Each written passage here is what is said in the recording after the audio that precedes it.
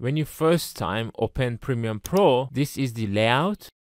And as you can see, it doesn't have my keyboard's shortcuts and all other settings are set to default. So in order to restore your settings, close Premiere Pro first, open File Explorer, go to the Documents, Adobe, Premiere Pro.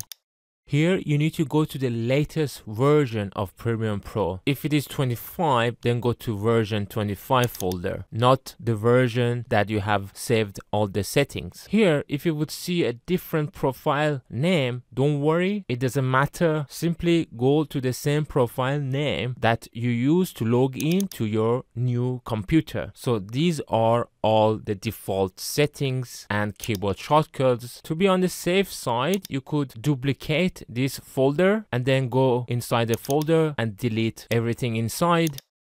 And now go to your backup folder and copy all the settings and folders and then paste them in here.